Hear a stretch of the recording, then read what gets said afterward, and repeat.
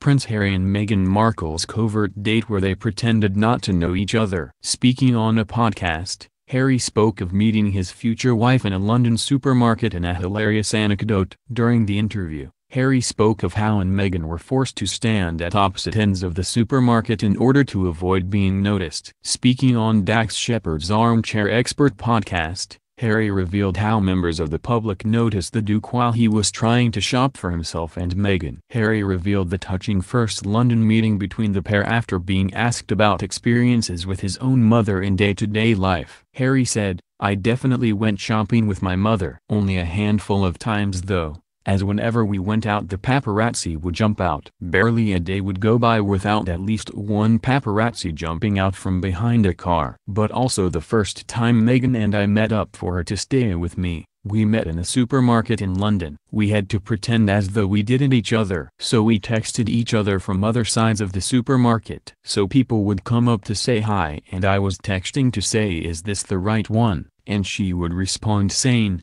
no, you need parchment paper. And I responded, where's the parchment paper?" Also on the Armchair Expert podcast, Harry's life in the royal family was likened to The Truman Show. During the show, Shepard made the comparison to the hit U.S. movie, due to the constant attention he receives. Shepard said, "Every teenager I've ever met and myself included feel different. Even if you are seemingly accepted by the whole group, I think it's very normal to feel different. But then in your case it's so compounded. You are in the tiniest group of all time. There is the whole country and then there is you guys, and you are standing in one direction and they are standing in the other direction looking at you, the whole world." I was liking it to The Truman Show. In response Harry agreed, saying, "It's a mix of The Truman Show and being in a zoo."